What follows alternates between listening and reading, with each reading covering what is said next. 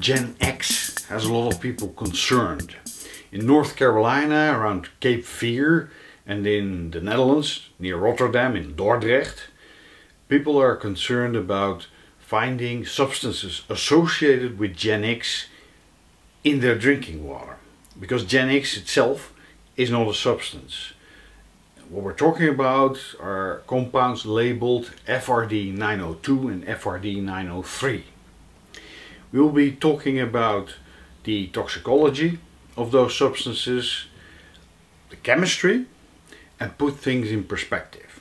So watch and learn.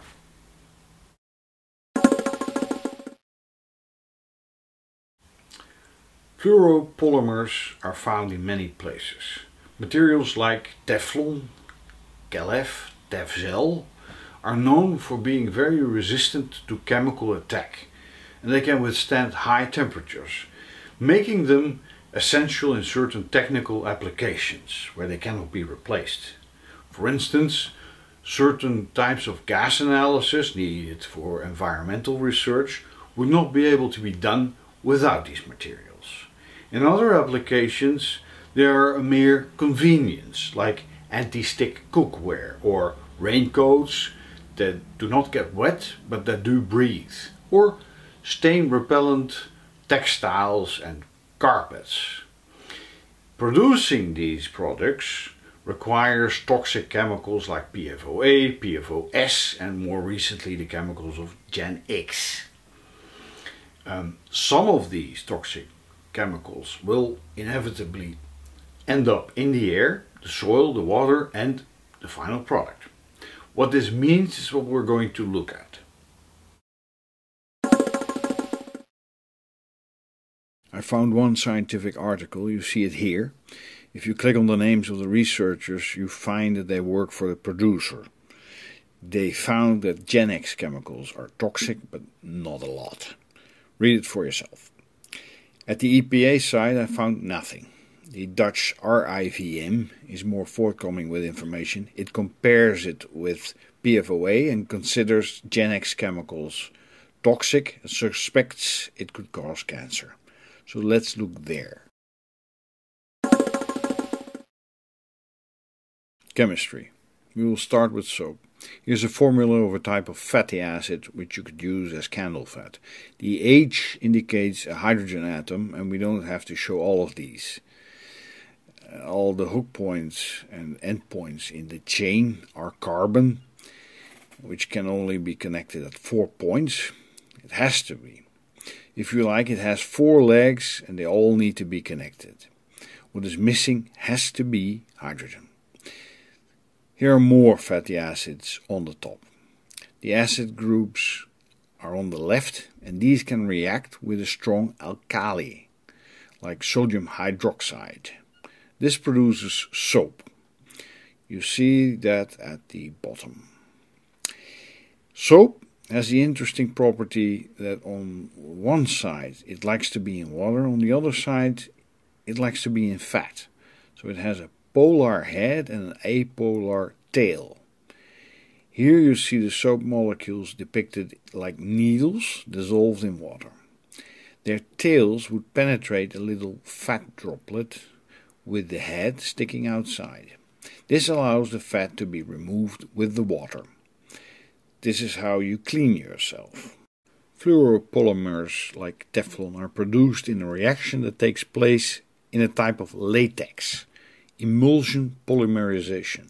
This is basically an emulsion of little droplets which are filled with Teflon-like material. Like Teflon, it repels many substances, so we need a type of soap or surfactant that is not rejected. So it is my guess that is why GenX chemicals are used. On the left, we see regular soap. On the right, we see these special surfactants. On the top, a soap made of PFOA, and on the bottom, a GenX soap. Here's PFOA, the acid. These are all the same molecule. Here's the GenX acid, drawn in different manners. They're all equal. Just take a look at it. The official name is 2,3,3,3 tetrafluoro 2 heptafluoropropoxy propanoic acid, or, if you like, perfluor 2 methyl 3 oxahexanoic acid. This perfluor means that everywhere where otherwise you would find hydrogen has now been taken by fluor atoms. Believe me, I have to write this down before I know what I'm talking about myself.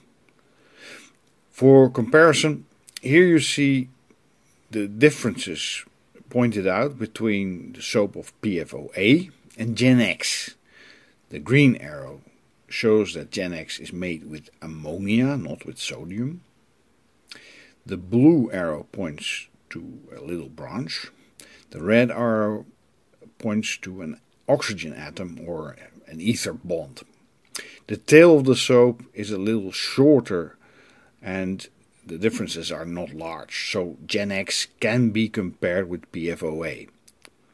Finally, I'm showing you PFOS and its sodium salt. This is another surfactant that does not belong in nature. PFOA, of course we can take a look at Wikipedia and right away we find a lot of information. Keep in mind that this medium is often manipulated by PR companies and people with a dog in the race. So I like to take a look at GreenMed info to find scientific literature. And right away we see that PFOA is toxic to blood, liver and semen. Zeolites and vitamin C are protective. Textiles prove to be a major source of exposure. So remember that when you're buying a raincoat. Science Daily shows us even more. It's called an endocrine disruptor, a hormone mimicking compound. And a lot of these are troublemakers. We read about these issues: cardiovascular, birth weight, obesity, diabetes, osteoarthritis, and thyroid problems. And, no surprise, China is a major pollutant.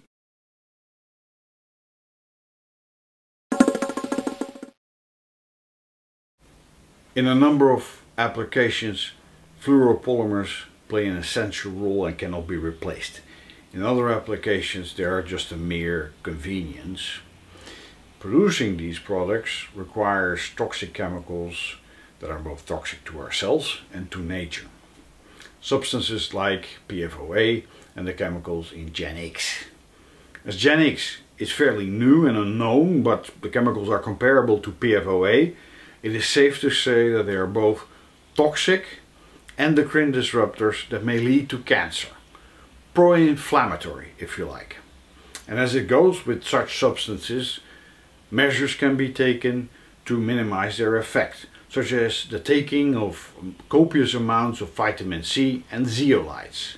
And anyone who makes his pancakes in anti-stick cookware is voluntarily exposing himself to the same chemicals and likely even more than he would get from the drinking water. So keep things in perspective.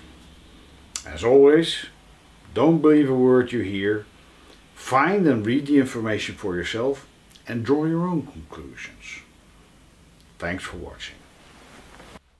If you liked this video, then leave a like and subscribe to my channel for more.